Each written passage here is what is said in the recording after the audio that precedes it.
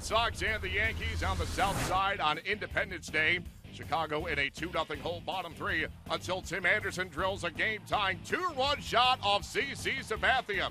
And our game even at 2 runs apiece. It's now 3-2 Chicago, bottom 5. Man aboard for Dioner Navarro. He follows suit. That's a 2-run shot of his own. Chicago has a 5-2 edge. Top 6 now, James Shields. A first and third 2-out jam, but he gets Aaron Hicks to line out to right as Shields puts out the fire. It's now 6-2 top 8. Nate Jones in a first and second no-out jam, but in succession, Jones gets D.D. Gregorius, Chase Headley, and Aaron Hicks all on strikes. Jones strikes out the side, and the White Sox earn the 8-2 win, their 5th win in 6 games. Tim Anderson's third inning 2-run homer snapped a rather odd streak for the White Sox, where each of the team's 15 previous home runs were all solo shots. Carlos Rodon takes the mound for the Pale Hose on Tuesday. He squares off with Masahiro Tanaka.